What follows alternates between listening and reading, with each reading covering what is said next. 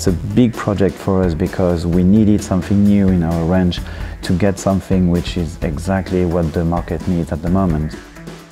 So here we are in Givisiez, Switzerland, so this is the headquarters, and that's where all the development of the product is based. It's easy to design a nice helmet on the paper. I mean, this product would have been possible without the 3D scanner, but trying to transform a hand model or something that you specify by hand takes a lot of time. We never start a product from scratch. We always base ourselves on something, and sometimes on the whole product we don't have the 3D file, or we have modified something, and this can happen in the sport industry, but in any kind of industry. We have to give the designer a base to work with. Then come the first prototype, which is overworked by hand. So in this case, to transform that, to get that back to the real 3D, we need this kind of 3D scans. That makes the job way easier and faster. So with the HandySCAN, we are really flexible. It means that this is really an easy product. You just plug it in and you can go anywhere. You just need your computer.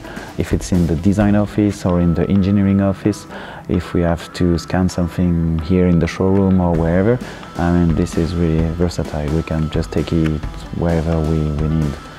The software, the VX element, is really easy to use as well. A quick training and then you are up and running.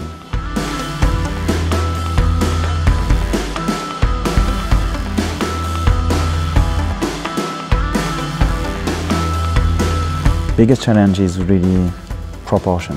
This is where we are spending a lot of time to refine all the small elements, so all the small surfaces, make sure that everything is working together, that when you have it in your hand, you like it, when you put it on your head, you like it, and you are safe.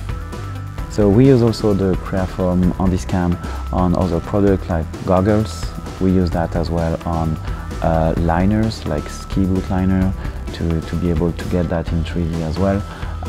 We use the Creaform 3D scanner also on some body protector, for example. We have always some foam and some pieces like this where we cannot really get that out of a 3D. So with this Creaform 3D scanner, we can scan that and get this kind of data in our 3D base. Now at Scott, I mean, we decided to do no shortcuts on our products. I mean, the goal is that all the team is involved in that all the team is putting all the efforts in this, that everybody is proud about what we are doing here. Everybody wants to go on the pistes to test the product and to make sure that it really fulfills all the needs.